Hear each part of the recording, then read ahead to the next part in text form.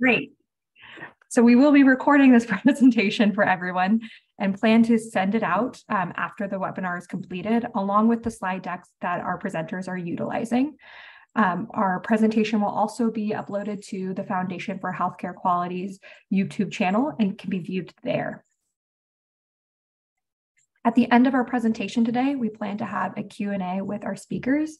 If you would like to ask a question, please submit your question in the Q&A box at the bottom of your screen.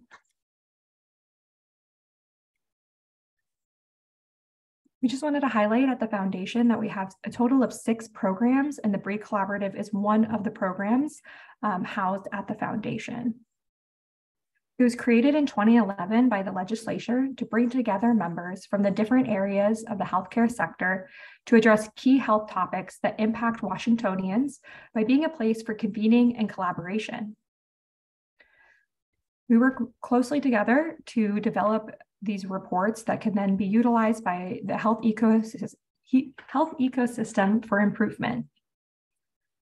To date, we have over 40 reports, and this current year, we're looking at developing reports on diabetes care, perinatal and maternal mental health, and difficult to discharge clients. Today for our presentation, we are going to hear from one of our staff members, Nick Locke, who helped support the work group in developing their BREE report, Dr. Kiss, and Annie Hetzel. I'll pass it off to Nick Locke. Thank you, Emily, and good afternoon, everyone. My name is Nick Locke, and I use he, him pronouns, and I'm currently the Director of Research and Best Practice at the Foundation. Most of my job is facilitating our work groups like this one on pediatric asthma. And while I like to say that I'm not the subject matter expert here, I just help facilitate conversation and prepare meeting materials. Today, I'm going to try to give an overview of why the BREE chose pediatric asthma as a topic for 2022 and give some of our recommendations for different healthcare sectors. Again, I'm not the expert here, so even as I go over some of the recommendations, I may not be able to answer direct questions, but if you do have questions about the sections that I cover, I would be happy to point you to some of our work group members who do more work in those areas for follow-up. So yes, first for the background on pediatric asthma and why we chose this as a topic in 2022. Every year, the BREE tries to choose areas where there are high utilization and high variation and not necessarily better outcomes. And so we were looking at pediatric asthma and we saw that there are over 500,000 people in Washington state living with asthma, and between 8 to 11% of children in middle and high school have asthma. And many times this makes asthma a leading cause of unexcused absences in schools or excused absences. We know that 1 in 5 youth with asthma visited an emergency room to manage their symptoms. And asthma definitely can have long-term poor outcomes for students if it's leading to chronic absenteeism, affecting academic success, and leading to higher rates of depression and suicidal thoughts. I think additionally, it's important to call out that in the United States, the burden of asthma falls disproportionately on Black, Hispanic, and American Indian Alaskan Native populations. And we know that there are inequities present in asthma prevalence, mortality, and access to healthcare services. And so I think that was a really important piece as we went through our conversation. How can we improve asthma outcomes, but also equitably advance asthma care? Next slide, please. So when we first began convening the work group, we wanted to recognize that a lot of asthma care happens outside of clinical spaces. We know that children are in schools, they have their own home settings, they might have their own environmental exposures based on which neighborhoods they're living in. And so one of our big goals was to try to look at every area, every setting that might affect asthma control, and try to find different ways that we can make recommendations to those settings and encourage alignment across sectors. And so this chart here shows some of our focus areas, those specific settings that we try to address.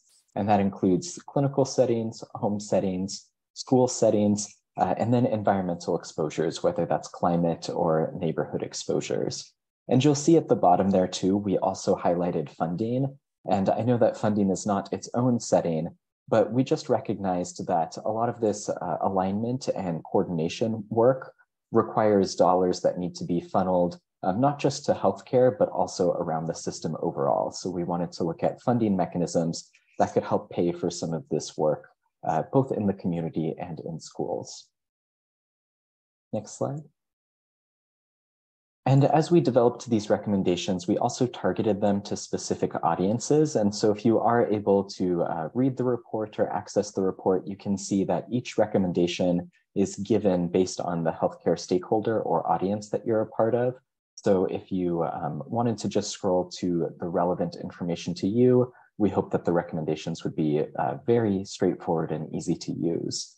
Specifically for this report, we separated recommendations based on delivery systems, clinicians, home-based interventions and community health workers, schools, payers and purchasers, public health agencies, and patients and community members.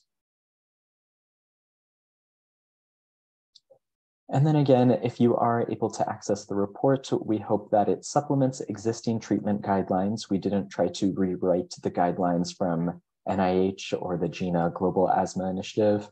We really wanted to use what was already out there and then try to advance asthma care by creating opportunities for alignment and coordination.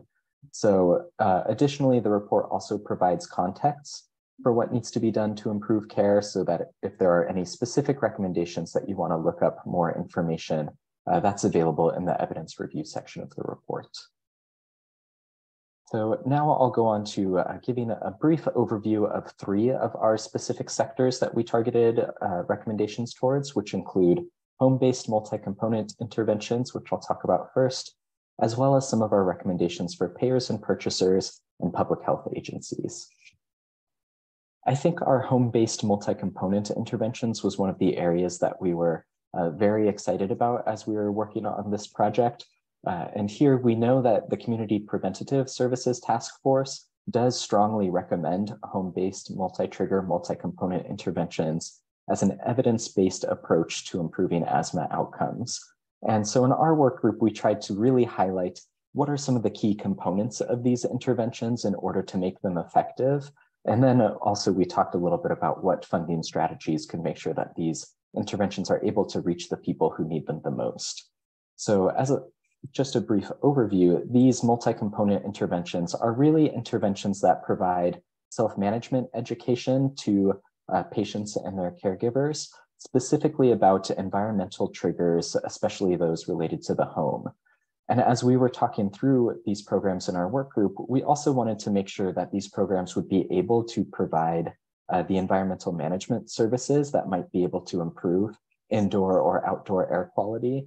So things like making sure that houses are using non-toxic cleaners, that they have portable air filtration devices or air filters, especially in times of high wildfire smoke. And then also making sure that they were able to provide either access or referrals to home modification services, things like mold removal when needed to bring asthma under control. So it was really both of those pieces of self-management educations, making sure that parents are trying to provide smoke-free environments, but also a management and abatement supplies to actually make changes that might be necessary when a family might not be able to afford those changes on their own. Next slide. And I think one of the reasons that we were really excited about home-based multi-component interventions as an example of an effective asthma management strategy was that there is a successful example of these programs within Washington State. The Healthy Homes program out of Public Health of Seattle and King County has been working on training community health workers to provide these services in the King County community for several years now. And when they started this project, they really started small so that they would be able to evaluate their outcomes and see improvement.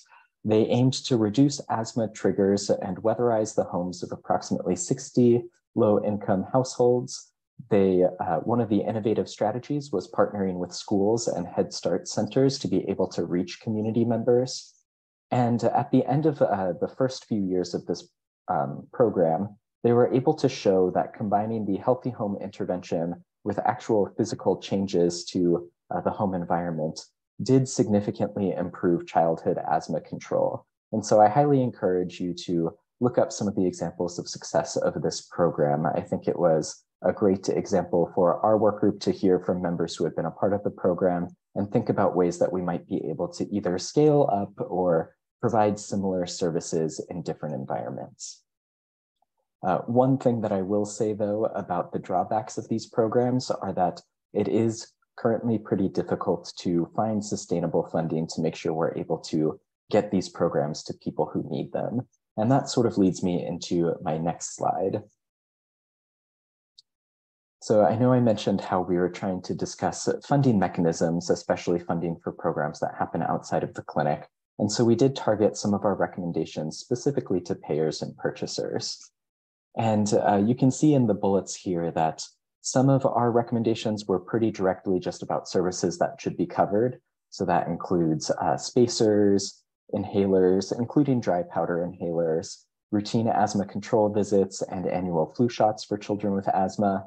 But we also really wanted to encourage payers and purchasers to explore alternative coverage options, especially on the spectrum from fee-for-service to population-based payments. Specifically, too, we were interested in coverage for care coordination and in lieu of services for patients with uncontrolled asthma. And here, too, we drew a lot from the healthcare authority's ongoing work related to their Medicaid transformation project and primary care transformation model. There are some upcoming changes for Medicaid in Washington state to be able to cover care coordination and in lieu of services. And we were interested in seeing how other organizations could either use that existing work or adopt some of those existing models in their own settings. So I highly encourage you to look at the report for some of those specific examples and be thinking about how we can perhaps be transforming how we pay for value in our healthcare system.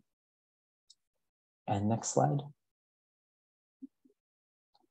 So the final slide and group that I wanted to cover was public health agencies. And I want to recognize that public health agencies are varied. For example, we know the Healthcare Authority has done a lot of work related to financing and providing Medicaid services versus the Department of Health does a lot of work with regulation and population health management.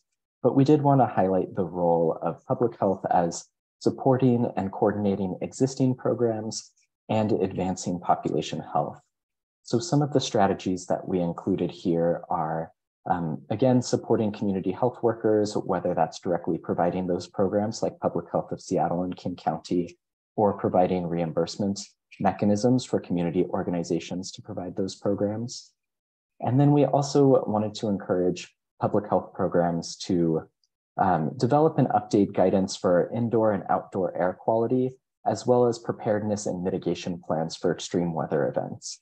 We know the Department of Health has done some of this work, especially related to air qualities in schools, but I think it's important here to be mindful that as we're looking at climate and its climate change and its impacts on health, we need to be prepared for changing climates to take a toll on health conditions like pediatric asthma and be thinking about how we can be prepared for the future and make sure that we are adapting to those changes. And another great example here that I would just point out is that current public health programs are able to partner with the Department of Commerce, the Washington Department of Commerce, to provide products to improve indoor air quality for asthma patients as well.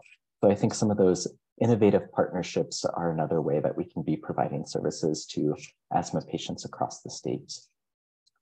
And so my final slide is again sort of a high-level slide.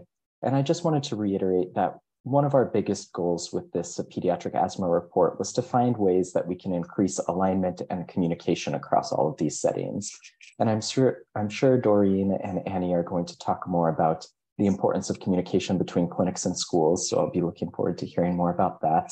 But it's important to recognize that we all play a role in addressing both upstream drivers of asthma, as well as addressing asthma in clinical spaces, in school spaces, and through community health programs. So I'll leave it there, and I believe I'll be turning it over to Doreen to talk about clinical spaces. Thank you, Nick.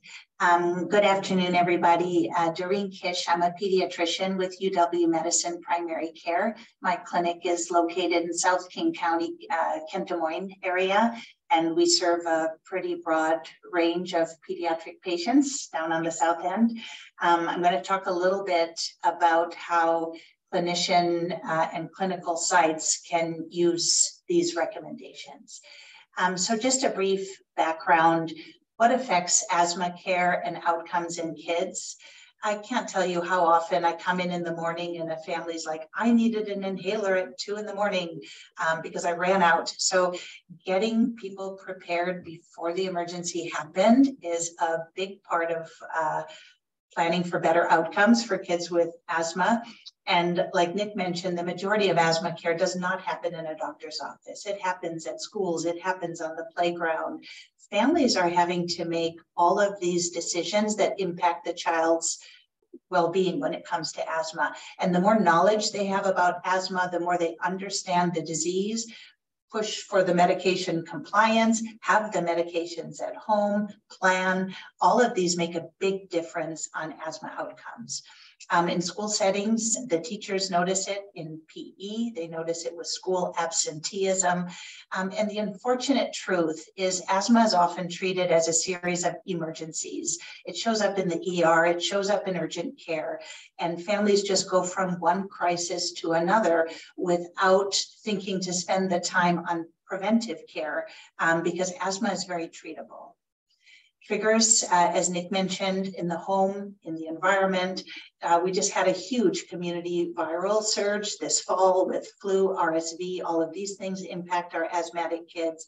And then, of course, home settings, dust, mite, pollens, molds, etc. Next slide, please. Asthma really affects the quality of life of our children. So how asthma works is it causes chronic inflammation or swelling and mucus production in the lungs of children. And different things trigger this inflammation. But as a result, kids with asthma, they cough. They have a day cough. If they have a cold, they can cough for months. It affects their exercise tolerance, and an end result is they tend to avoid sports and avoid exercise if not treated. And then parents can actually inappropriately reduce their activity. Oh, I tell him not to run. We don't play outside because he has asthma. And that affects play, and especially outdoor play, which is so critical for the mental and physical health of our children. Their sleep is disrupted from coughing at night. They miss school. They miss out on education because of asthma that's not controlled. And then asthma can be traumatizing. If you end up in the ER, if you get an IV, x-rays, oral steroids is not fun to be on. You won't sleep for nights. And asthma can be life-threatening, and kids can end up in the ICU and on ventilators. So it can be very traumatizing. And then if you've ever been short of breath, it is very anxiety provoking. And for a child to continuously have difficulties breathing very much affects their quality of life.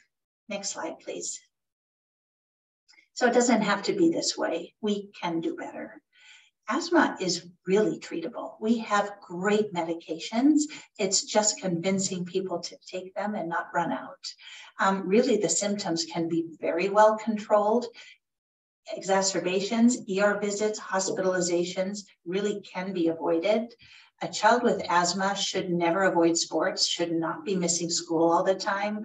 I will point out to my families, all these Olympic athletes who have asthma, it can be controlled and you should be in sports.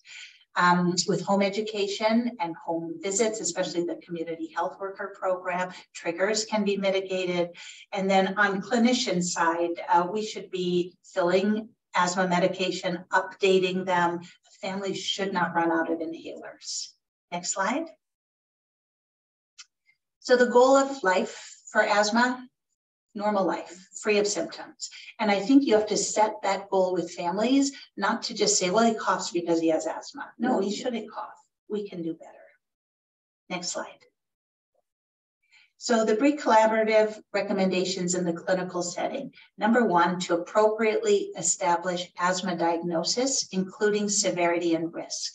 This is very well outlined in the National Heart and Lung and Blood Institute. There are very specific guidelines for categorizing asthma and leading to the proper diagnosis and the proper medications. And number two, develop an asthma action plan to effectively control asthma. I'm going to talk about this later in the presentation. And number three, implement appropriate asthma metrics to ensure quality. If you don't measure, you don't know how well you're doing. Next slide, please. So how do we get there? I'm going to talk about a number of these topics on future slides, but briefly recognize it, make the right diagnosis. Prevent it, and we're going to talk about the annual well asthma visit. Population health, have a registry, do outreach. End crisis management, move asthma from the emergency department over to primary care. Very important to categorize the severity. It's not just asthma, it's moderate persistent asthma, because that guides you choosing the appropriate medications for that severity. And then educate the family. Everything on this child's outcomes will determine how will be as a result of how well the family understands their disease and makes the right decisions. Follow up with the family again and again and again until home management is understood. I have in my practice a family who immigrated from Iraq. I think we met with them 10 times before they understood which inhaler did what, with interpreter and with my nurse. But after 10 times, they got it and they haven't had issues since. And then measure, follow up on your hospitalizations and your ER visits and follow your quality metrics. Next slide, please. So asthma diagnosis and recognizing. I see a lot of kids who end up in the adult emergency departments and taken care of by adult providers, and asthma is not recognized in those settings. They come back to you, they had bronchitis, they had pneumonia again and again and again. And when you look at it, they had a cold and they were wheezing. There is no pediatric bronchitis in a non-smoking 5-year-old. It doesn't exist. It's an adult diagnosis, and usually it's a viral illness. So in the old days, we saw a lot of kids treated with antibiotics every time they came in with a bad cough, and asthma was being missed. For providers, think about asthma in any child who coughs for a long time after a cold. Think about asthma in any child who has wheezing again and again with colds. And then there's a triad, we call it atopic. It's eczema, allergies, and asthma. And genetically, they run in families. So if you have eczema and allergies, we're kind of watching for asthma because I wouldn't be surprised if you had that also. And then an objective measurement, any child 5 and older can do spirometry, and that's something we should be doing in our primary care offices. Next slide, please. So if you remember anything from my presentation, I want you to remember this one, the asthma annual well visit. I think any chronic disease shouldn't just be managed, on top of a checkup. Yep, let's refill your meds, or in the ER without follow-up. This is a disease that is so easy to control, but it takes time and it takes focus. And asthma should have a visit all to itself every single year. As kids get older, often the severity of their asthma changes. Their medications should change with that. Sometimes they move to foster care. Sometimes dad now has custody. You have a new parent that you need to teach all about asthma. So this as an annual visit is very, very worthwhile. So what do we do at the annual visit? I schedule it in the fall. So all summer long, as I'm doing all my sports physicals and kids are coming in for checkups, if they have persistent asthma on their problem list, my MA and I schedule them for their well asthma visit every October. And now what do you do at this visit? Well, first of all, review their symptom control and assess for severity. And there's some tools for this. Spirometry is a great tool, looking at their lung function. And there's a really nice it's called the asthma control test, and it's a review of symptoms, and it looks at symptom control, day cough, night cough, symptoms with exercise. You can Google it and download it, it's free. We use that at every asthma visit, and it tells you, are they in control, are they not in control? And then prescribe the appropriate meds for their level of severity. Give them refills to last all winter. If you want them on 2 puffs twice a day, don't make them run out in 3 months and have to call. So give them enough to last for both controller and rescue inhalers. Spacers are really important. So when kids spray it up to their mouth without a spacer, a lot of the medicine sticks in the oral mucosa, sticks in the mouth and doesn't get to the lungs. So when you use a spacer, it's not just an age and a timing thing, it's an everybody thing. You get much more medicine effectively to your lungs. So you need multiple spacers. You need one at school, you need one at grandparents for daycare, you need one at home, or maybe the 2 parents live in 2 different households. Asthma action plan, I'm going to talk about in a minute. This is a sick day plan. So there's a lot you can do when you start to have symptoms. You don't just have to kind of wait and see if you end up having a bad attack. There's a lot you can do to prevent an attack. And then educate, educate, educate. And it's not just the one parent who came in on day 1, but try to get the second parent, try to get the grandparents. There's a lot of education that needs to happen.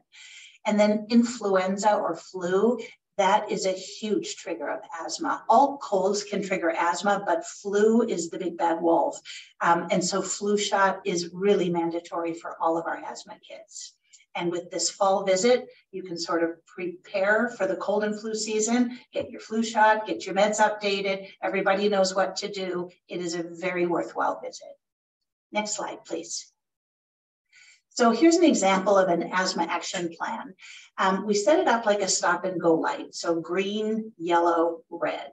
Green means good, you're good. So this is what you do every single day to prevent your asthma. And I put down a rescue medicine as needed, and then the daily medicine, 2 puffs twice a day. Now, let's say you're starting to get sick, you're starting to cough, you're now in the yellow zone. What can you do? You can actually increase your controller medicine to try to push down the asthma, decrease the inflammation. Some families even have an emergency dose of an oral steroid that they can start in the evening and call us in the clinic the next day. And they didn't have to go to the ER because they basically got the same treatment at home. So having a plan that you can do at home really decreases having to go to urgent care, having to go to the ER. It gives families a plan. What can I do when my kid gets sick?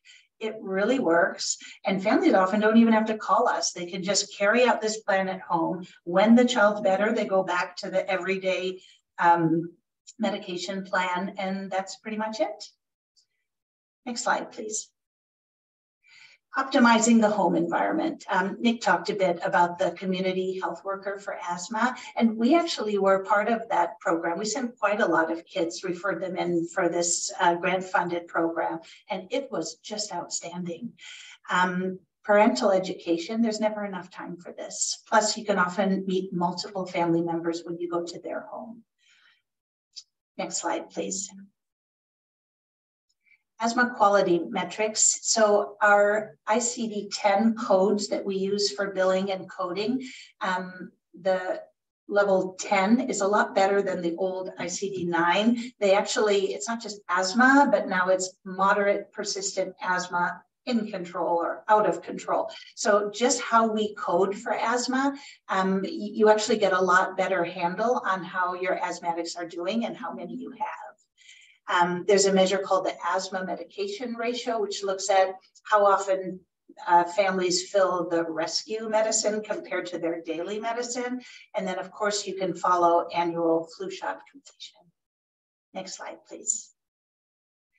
So my other hat that I do for UW Medicine is I lead pediatrics population health for UW Primary Care.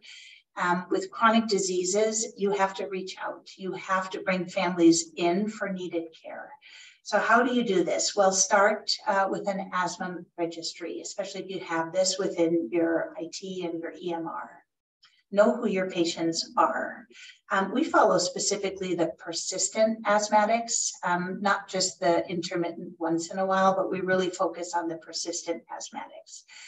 Make sure you're being notified every time your patient shows up in the ER or gets hospitalized, because that is a kid. We look at every ER visit as a failure of primary care.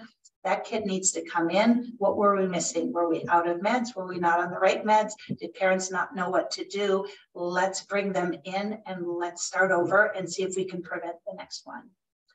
You need a nurse care manager for tracking these patients, spending time educating, demonstrating how to use a spacer, how to use your devices.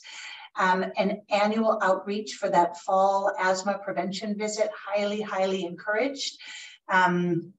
Get that flu shot in the fall. There are many ways to do it. You can do it through a patient portal. There's text outreach, many ways to do it. And then I think the bottom line is all of this very valuable pop health outreach preventive work, it's done by staff. And staff do not bill for this work in our fee-for-service system. So looking at the ways that we fund healthcare, if we can include the team, because we need the team to do this work. And at the moment, the team is just an expense, and many clinics do not have this team. So putting in a plug for healthcare transformation and how we're paid. I think that's my last one. I'll turn it over to Annie. Thank you, Dr. Kish. That was excellent. I actually took notes and I've seen this presentation before, so I appreciate that. Next slide, please. So these are the highlights of the recommendations for schools and school nurses. Number one, work to identify students with asthma. I think that's something that naturally happens at schools. Dr. Kish mentioned the PE teacher notices or the absenteeism, but also school nurses see these students in the health room, or other staff have concerns and bring them to the school nurse. And very often we're the first ones to find out that a student has asthma or to suspect a student has asthma and refer. And I really appreciated Dr. Kish's information about the bronchitis, because we often see parents, as I'm going to mention a little bit more later on, but we see parents arrive in the school health room with an inhaler. They've been to the emergency room the night before and they're not really sure what the diagnosis is. And we end up, because our systems require us to put a label of some sort, so we guess and put asthma down just based on the presence of an inhaler. So accurate diagnosis and communication with that, about that to the school, is really helpful for us. And we develop a care plan for all students with asthma and update the care plan at least annually. This is something we're already doing or should be doing already, at least when we know which students have asthma. Include education on proper inhaler technique and medication management as part of the care plan. I think that's something that school nurses do from day to day. We have more opportunities to observe students using inhalers and to catch them and coach them on proper technique and timing. So this is really a key piece, and this is where we can really support students with asthma.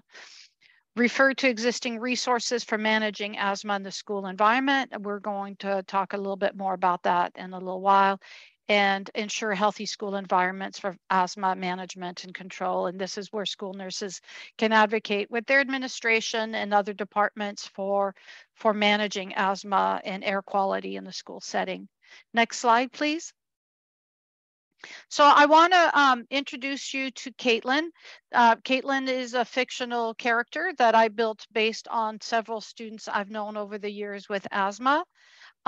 She's a fourth grader, has an asthma plan on file, an inhaler in the health room, but she only has one spacer and her mother's keeping it at home. She comes to the health room with asthma symptoms and needing her rescue inhaler 3+ times per week.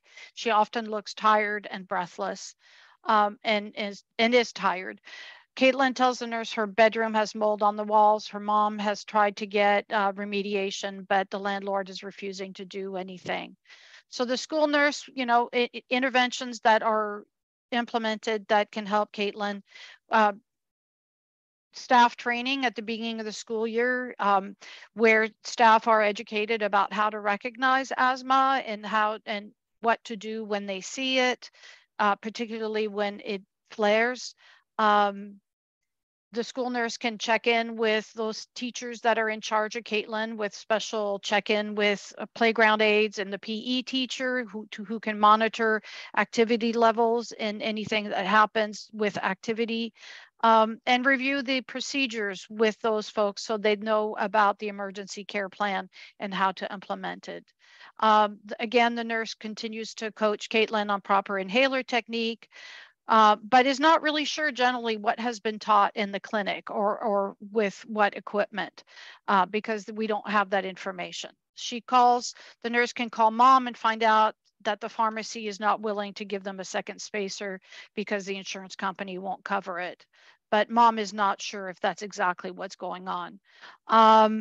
So the nurse can provide the mom with some information about a tenant advocacy group if there is one in the area, and call the primary care provider to try to get more information and share her concerns, but does not have a release of information on file, so communication is difficult. And requests that they talk to the mother about getting a spacer and to report the frequent health room visits. We're going to come back to Caitlin a little bit. In a little while, I just wanted to sort of set the stage for now. So can we go to the next slide, please? Some common school scenarios that we see, and I want to emphasize these are not the only scenarios that we do see in schools. Sometimes we have a number of students who have care plans in place and their asthma is well controlled, and we hardly ever see them in the health room.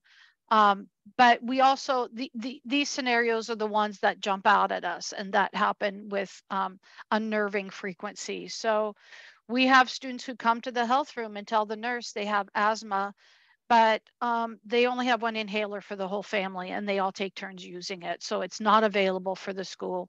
It's not all that unusual to have parents tell their kids not to tell the school nurse that they have asthma, because they know that there are requirements and they are spread too thin and can't or feel like they can't manage having the paperwork in place and the extra inhaler. And oftentimes there is no information that was provided in the enrollment form, even if the parents know that there's asthma. Sometimes they just forget to include that. They don't think of that as a health condition. And so, you know, it happens that we have these students show up in our health rooms with an asthma crisis and needing to use an inhaler, and we're scrambling trying to get a hold of parents. And oftentimes this occurs in families that are not high income. Parents are working multiple jobs, long hours, not necessarily in the neighborhood or with a car. So it can be also difficult to get the inhaler in any kind of timely way. So, and another scenario I alluded to earlier is that parents arrive in the health room first thing in the morning, reporting they were in the ER the night before. I've had parents tell me many times that they were given a diagnosis, but they can't remember what it is, but they're pretty sure it's not asthma or reactive airway disease or bronchiolitis. You know, we can trot out all the suggestions of things we've heard, but they just say, no, it was something else. And nowadays, parents are not necessarily given a paper handout like in the good old days. So they don't have anything to show the nurse or to share. A lot of things have gone online. And then another way we identify students, or a scenario that we see quite frequently, is a student who's missing school regularly. And the parent excuses the absences, saying their child is homesick because they're watching them for their asthma. And quite honestly, you know, we've called parents and had them say, we just don't trust the school to know what they're doing, and we don't trust you to watch the child the way I'm going to watch them. And that's a really hard scenario to address for school nurses. We talk about all of the ways we implement the plan to make sure their kids are safe at school, but it's hard for those parents to trust their precious child with us, particularly when that child has a health condition that can escalate fairly quickly. So next slide. So school nurses work to identify students with asthma all of the time. This is a year-round endeavor. There's a special emphasis at the beginning of the school year when we have new enrollments, new grades coming in. And so we review every student's paperwork that comes through, looking for an indication in the health history that the parent provide. We notice symptoms in the health room. We have teachers refer to us.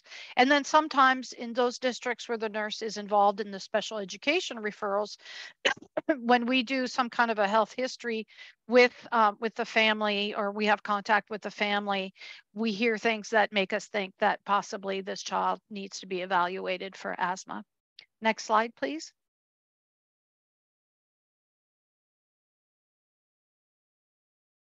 Thank you. So developing a care plan with asthma is one of the recommendations. It's actually in the law. It's in statute in Washington State. So there are two specific laws that really apply here. One is RCW 28A210-320, children with life-threatening health conditions, which mandates that children must have a treatment plan in place before school starts when they have a life-threatening health condition. And this is a big point of friction with the clinical setting, because we tend to completely overwhelm the clinical setting in August and September with requests, demands, begging for these health plans. So, and honestly, school nurses are often really concerned about these students at the beginning of the year, because with turnover of teachers and the training, that's just, we're trying to get that training done. It's crunch time, and it's very overwhelming on the school side as well. So that's something we continue to work on, and have not come up really with good solutions of how we can handle that. But these these care plans are really, really crucial for the school setting. And it goes back, I think, to what Dr. Kish said about the work of the team, because I've had clinics tell me it takes a full-time person processing paperwork for schools, especially at the beginning of the school year. And then RCW 28A210-370, students with asthma, that requires all school districts to have a policy for in-service training for school staff on symptoms, treatments, and monitoring, and also mandates the annual updating of the asthma treatment plan every year. And I think that's it for this slide. Bear with me for a second. I want to double check my notes and make sure I did not miss anything. Yep, next slide. Oh, you're already there. Thank you. So existing resources for managing asthma in the school environment. We have an excellent guide in Washington State called Asthma Management in Educational Settings, or the AIMS manual, as we refer to it. Unfortunately, it was last updated in 2013 and is in dire need of an update. It's still pretty seminal and still helpful. And it was created by a large work group that was funded by a grant through the Department of Health. And so getting that updated will be a serious undertaking. In the meantime, I want to mention that there is a small work group from the School Nurse Corps that has taken on updating the resources section of this manual that's going to be added as an addendum. I believe one or two of them might actually be in the audience, so I just want to shout out to them. So I really look forward to that. It will include resources on how to train staff and other vital resources for the schools. And then I really want to shout out our Department of Health has a couple of excellent web pages that are full of excellent resources for schools. The School Environmental Health and Safety webpage, with a shout out to Nancy Bernard, who's been a long champion of indoor air quality, among other things, has resources on ventilation, wildfire smoke, indoor air quality. We call her frequently for backup on trying to get schools and school staff to stop using essential oils in the air, which can be a pretty bad asthma trigger as well. So we do have some great resources in Washington State, but they could be better. Next slide, please. So healthy school environments for asthma management and control. This is one way that schools can work to really help students thrive in the school setting. Idling policies, particularly for school buses or delivery trucks. training and posting notices around the hazards of having idling. I once worked in a school where the delivery trucks would back up to the loading dock, and the intake for the HVAC for that building was right next to the loading dock, and they would suck in all of the exhaust right into the ventilation system for the school. So, you know, these are things that happen and they need to be addressed immediately. Indoor air quality. We've had a lot of focus on ventilation in the last few years. So I'm really hopeful that the attention we've been paying to ventilation will pay off for asthma control as well, but that's ongoing work. Continuing to advocate for not having scents and essential oils in the schools, and then healthy cleaning. One thing that happened with the pandemic early on is schools were buying these sprayers to clean, and they were spraying chemicals in the air on school buses and in schools. Very well intentioned, but also very bad for people with asthma. Wildfire smoke continues to be an issue. I know that the Department of Health is currently updating their guidance around activity and managing whether students go to recess and how to respond to wildfire smoke events. Integrated pest management is something that does not get a whole lot of airtime, but is an important component of maintaining a healthy environment. And then the home environment, as Dr. Kish mentioned, and I won't go into that any further. Next slide, please. So one of the things I'm really excited about with these recommendations, not just the school setting recommendations, but the recommendations that apply to other settings. Because one of the things that we really notice in the school setting is the inability or the barriers to communicating and collaborating with the care that's happening in the clinics, and whether there's, or even knowing who all is involved with a particular child's care. So having these recommendations in other settings around coordinating and communicating is really something that I'm excited about. They can call on all of us to communicate and collaborate better. I'm particularly excited about asking parents and caregivers to complete a release of information form to allow communication about the asthma plan with the school nurse.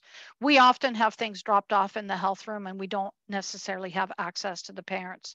So this is really helpful for us if the clinic can initiate that side of it so that we can have communication and let the school know when that is in place so that we can more easily call you and speak with the clinicians. And then aligning educational effort. We are often feeling like we're the only one doing the education piece on inhaler use technique, and having some kind of a plan initiated by the clinic side that we can help support and reinforce, and we can all be working together on that is really something that I'm excited about. And very much excited about the idea of recommending that we have a prescription for an inhaler and a spacer to have at school in addition to the one at home at the very minimum. Next slide, please. So one of the prompts I was given for this presentation was to imagine what happens if we were able to implement all these recommendations. And as I wrote underneath this picture, by the way, this is a stock image. This is not the true Caitlin, who doesn't exist. But really, it's just a dream to think about what would happen if all of these children who have out of control asthma have all of the things met, and if we are able to collaborate and work together to make sure their needs are met. It's just such an exciting thing to consider. So I envision that Caitlin would have a spacer at school in addition to her inhaler, that we have a release of information so that I can communicate directly with the clinic when I start to see an increase in inhaler use or symptoms. That I'm able to find out that there is a community health worker or refer to one, and to get some support around addressing mold in the home and making the home environment better. So I envision Caitlin thriving and doing what she is meant to do, which is to learn and reach her potential. So I believe that's my last slide. and I will turn it back over to Nick. Thank you so much.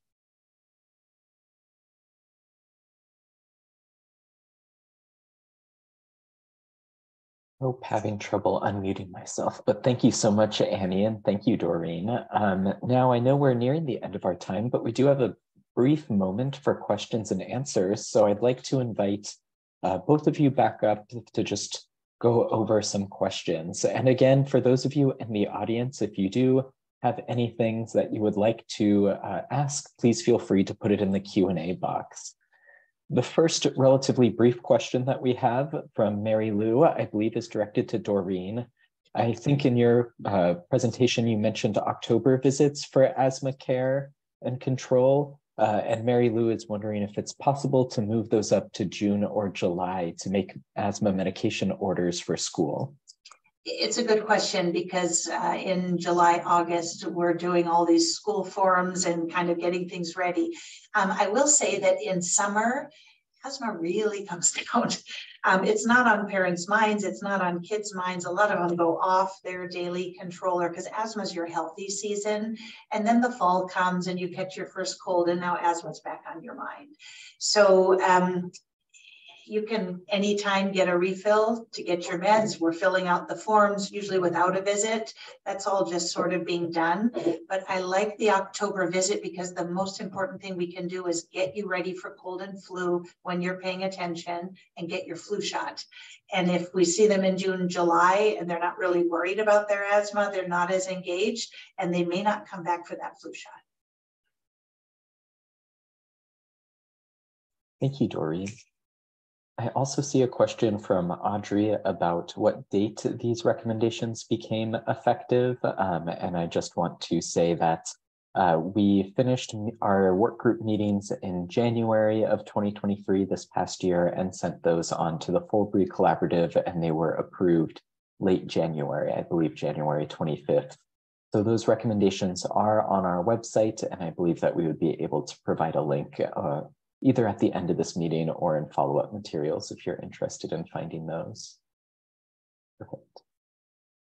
Again, please feel free to enter questions, but in the meantime, I do have one pre-prepared question that I'd like to ask both Annie and Doreen, and that is, what, in your opinion, is the most significant barrier to implementing these guidelines and recommendations, and how might we go about addressing those barriers?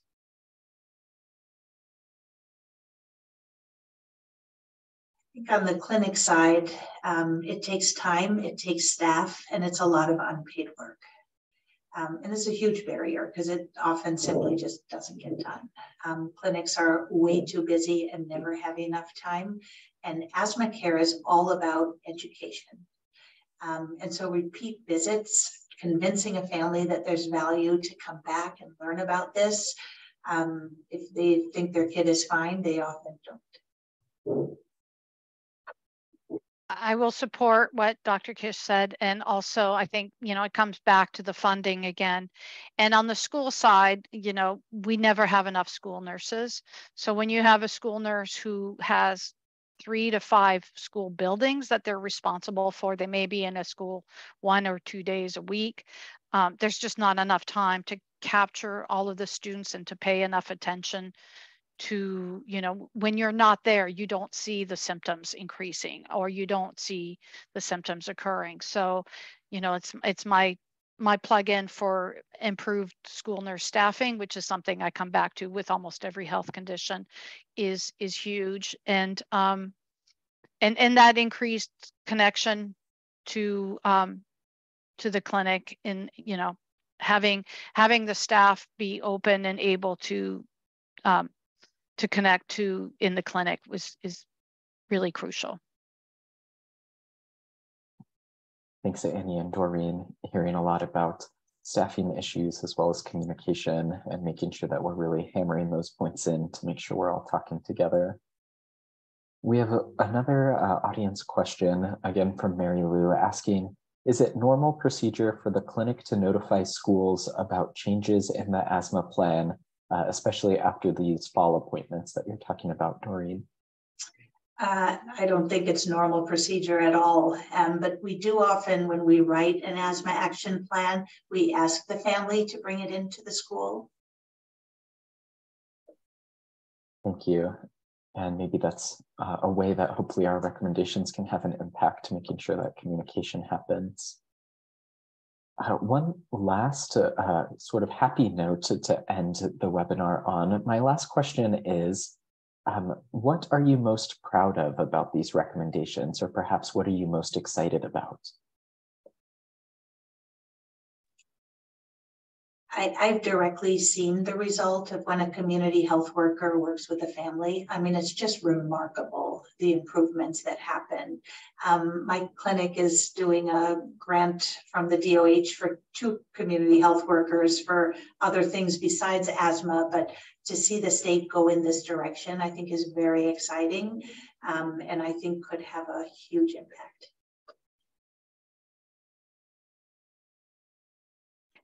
To chime in, I will add one of the things I learned from participating in this work group that I really appreciated hearing was this assumption that we all had that community health workers worked better in person. And one thing that we found out during the pandemic is that telehealth visits actually worked really well for this work in terms of having the families be in charge of that visit and move their device around the house to show different parts. That turned out to be really powerful, and that was exciting to me. Thank you so much, Doreen and Annie. I think that's all the time we have today for questions, but I really appreciate both of you participating on our work group conversations throughout last year and for sharing your experience at our webinar today. And then real quick, before we close today, I just want to highlight that the BREE Collaborative has several upcoming webinars, a little bit more specific to our focus on equity. So actually next Thursday, we have a health equity webinar on committing to action, and that will be Thursday, March 9th from noon to 1:30 p.m. And then in April, we have a webinar on climate change that will be held on April 12th, again from noon to 1:30 p.m. So those registration links are open, and Emily has dropped them in the chat, but you can also find them on our website if you are interested. But again, thank you all for attending today to learn more about our pediatric asthma recommendations, and I hope everyone has a great rest of their day. Thank you. Thanks, Annie. Thanks, Doreen.